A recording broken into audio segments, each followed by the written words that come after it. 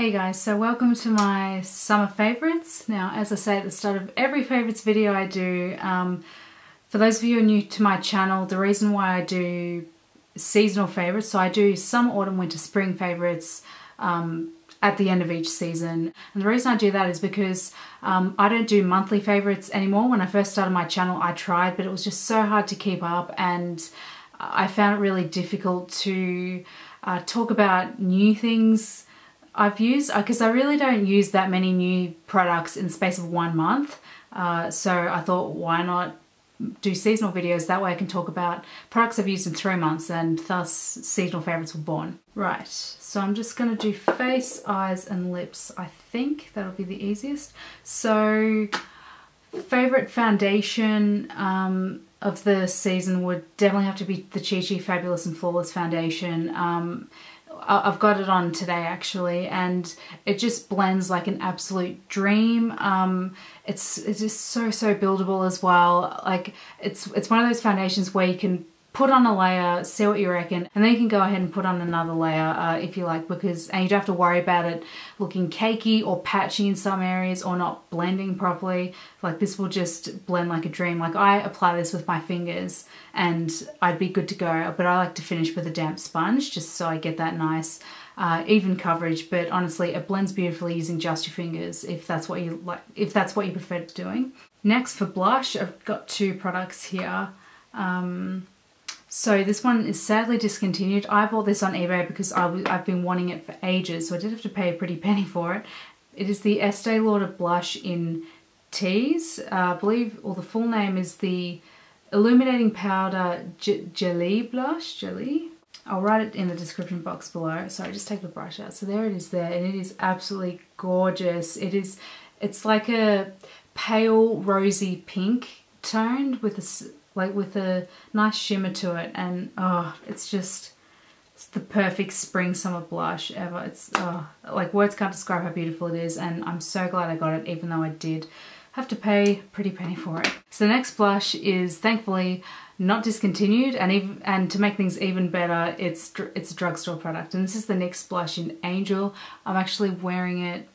Yeah, I've got it on today actually, and it's just a really soft peachy pink color. I reckon it's pretty universal. I reckon it suits the majority of skin tones from fair to at least medium skin tones.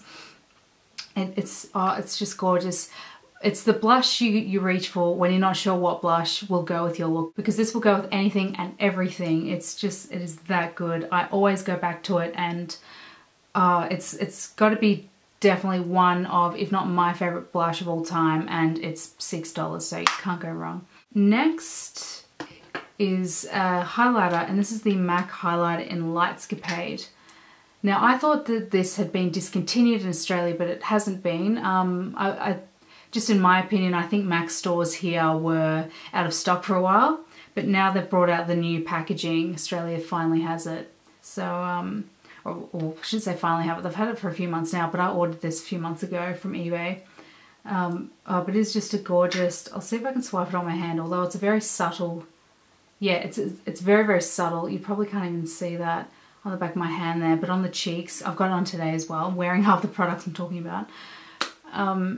And it's just such a nice, subtle, this is going to be the word of the day, it's a nice subtle highlighter, just so flattering. I use this in my Victoria's Secret model tutorial as well, and I just love it. I think it's just the perfect universal highlighter that gives your skin that little extra oomph without being too disco ball like, you know, you're not going to be sparkling all over the place. And finally, I'm going to be talking about a setting spray, I believe. Now, strangely enough, I haven't actually used this on my face yet, so I can't give my opinion, but it's the NYX Dewy Finish Long Lasting Setting Spray.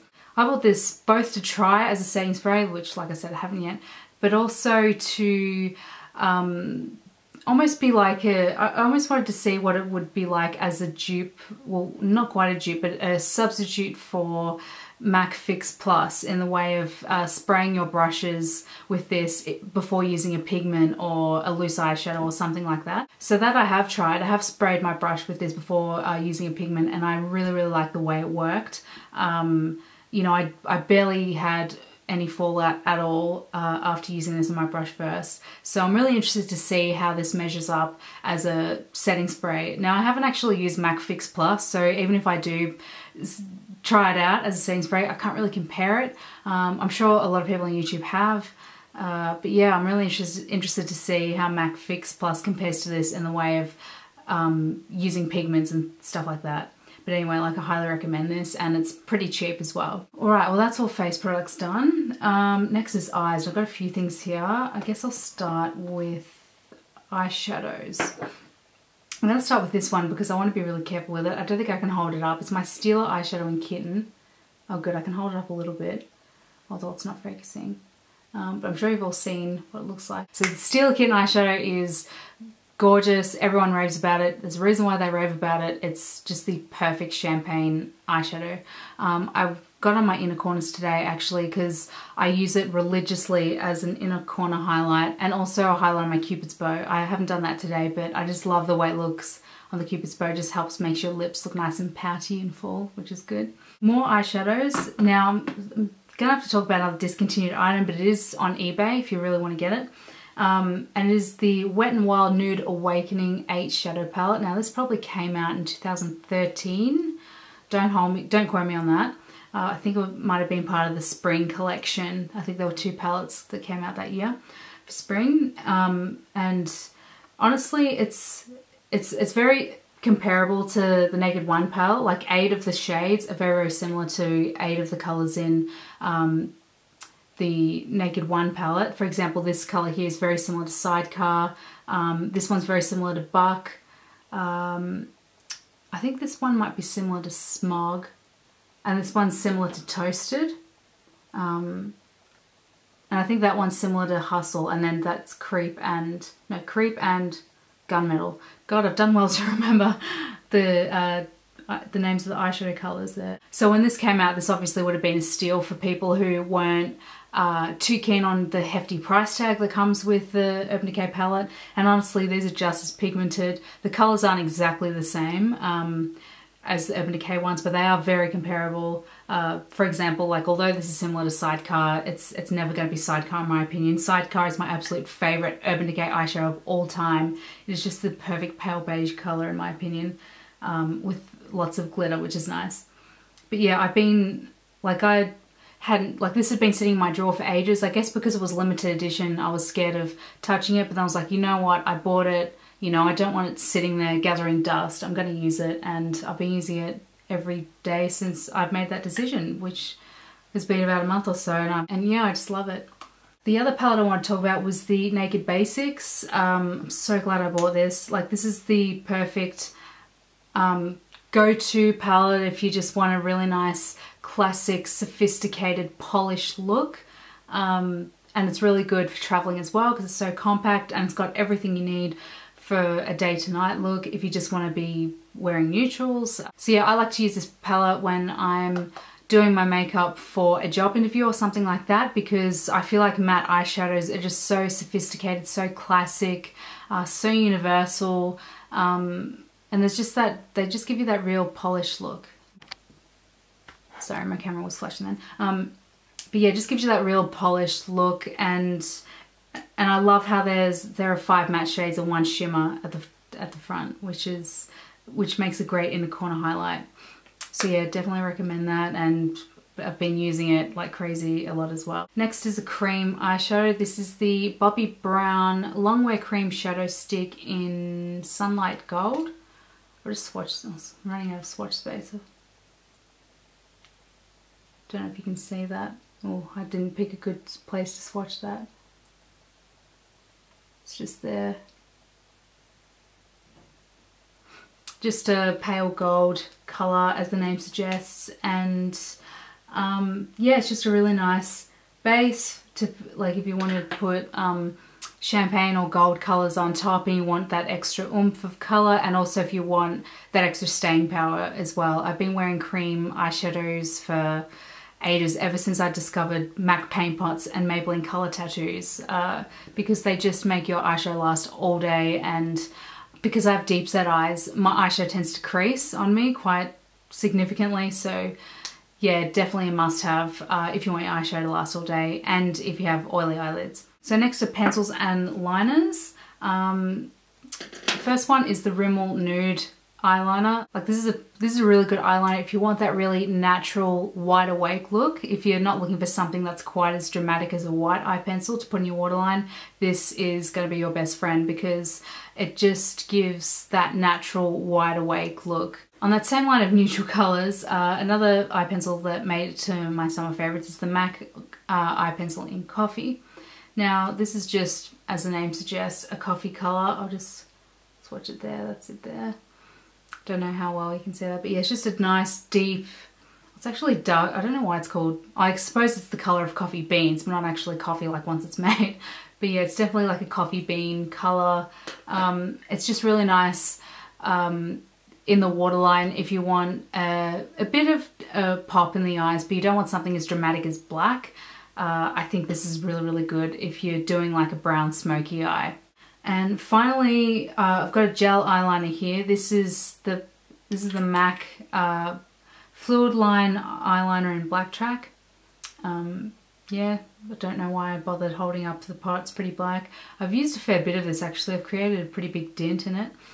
But I just wanted to use this because I've had it open for a while now, and MAC gel liners are pretty notorious for drying out pretty quickly, and well, a lot of gel eyeliners do. That's sort of the sad thing about them being in the pot form.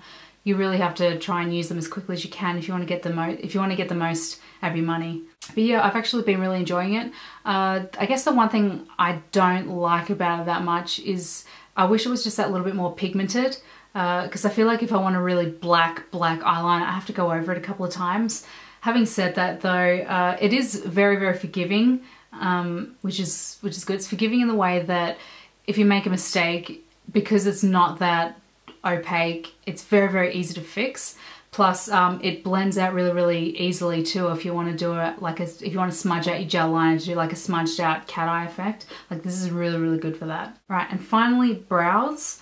So I just sort of stick to my normal brow routine, which is just applying MAC Brun eyeshadow, which is a matte cool tone brown colour. I just use an angled brush to apply that. And recently I've been using the Maybelline Brow Drama brow gel. And this is in medium brown, but I think it's a little bit too light for me because my mum actually bought this for herself. She didn't really like it though, so she gave it to me, and her hair colour is a bit lighter than mine. So there's medium brown. I think the other colour is dark brown, but I'm not sure. But yeah, it's just it's a fairly new product here in Australia. I don't know how long it's been out in other countries, but as you can see, it's just got like that. It's a very interesting shaped wand. It's not your typical brow wand. I use it to apply and brush through the product, and I really like the effect it gives. It just, because I've tried clear brow gels before and they just didn't really work for me. But this one's really, really good. I think it's more the formula, like not the fact that it's actually tinted, although I do like the fact that it's tinted because it just helps make my eyebrows look that little bit more opaque and perfect and polished, I guess.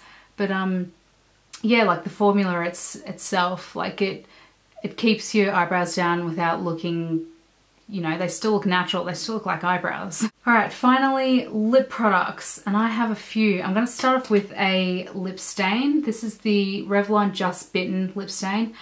Being summer over here, I just love wearing lip stains. I'll just do a swipe of that. Just a very sheer, it's a very sheer lip stain. But I think it's quite nice because it's a very natural colour. Next is a favourite that I've come back to actually, and it's the, well yeah, I'm going to talk about these two together because I wear them together, and this is the NYX Dolly Pink Lip Liner along with another product by NYX. It is the Soft Matte Lip Cream in Addis Ababa. I'll just swatch these two for you guys. But yeah, I just love wearing these together. Ever since I saw a blog post, I really wish I could, if I can find it, I will post it in the description box below. It was a blog post made ages ago. So those are the two lip colours there. That's Dolly Pink and that's Addis Ababa. There was a blog post a number of years ago now. It was when that Selena Gomez song, Love You Like a Love Song, first came out. This girl recreated the 4 different makeup looks that Selena wore in that video. And like, I remember when I first saw that, music video, and you know, there's that scene where she's got the really dramatic winged eyeliner and the bright pink lip, and she's like hitting a piñata. I just remember looking at her lips and I was like, oh my god, what lip color is she wearing? Because it was the most beautiful, vivid pink color. So I hunted around. I wanted to see if someone actually found out the exact color she was using. I didn't find that out, but instead I stumbled across this girl, and she used these two together to get a very vivid pink color that was very, very close to what Selena was wearing in the video. So this has been my go-to lip combo when I've wanted to do a really vibrant pink. This is the NYX Butter Lipstick in Razzle. Oh, don't you just love... I just hope whoever's watching this, it's just as big of a lover as pink as me, because I just see that and I just melt inside. It's just a beautiful fuchsia pink. It's just gorgeous, and the formula is so creamy and so pigmented as well. I know that some of the lighter shades in the Butter lipstick collection are fairly sheer, but as you get darker into the bolder pink shades and the darker colours of that collection, they do get quite pigmented, which is really, really good, because they have that nice creamy finish. Next is the Milani lipstick in Fruit Punch. Now this is like a real corally pink colour. It's quite deceiving on camera, at least. It's kind of showing true to colour. It almost looks a tiny bit orange on camera, but it's definitely coral. When I first... because we don't have Milani readily available in Australia, I bought that from Cherry Culture, and I'd only ever seen pictures of it on blogs and on Google Images and stuff like that, and it's very deceiving in photos. In a lot of the photos I saw, it looked very, very pink, and then I bought it and I saw that it was a very coral shade, and I was like, oh, that isn't quite what I expected. I still love it, and I still think it's a very nice spring summery look, but yeah, it's definitely different to what I expected. Finally, as a tradition that I seem to have in all of my favorites videos, a MAC lipstick, and this one is in Pink Pearl Pop. So I'll just swatch that there. And it's just a nice sort of bubblegum everyday pink colour. Yeah, slightly warm toned bubblegum pink colour is the best way to describe that. I just love MAC lipsticks. And what finish is this? It's a cream sheen, so brilliant. Cream sheen ones are very moisturizing, and they don't cling to dry patches on the lips, which is really, really, really good. I guess I'll just give a shout out to this lip gloss, because I haven't mentioned a lip gloss.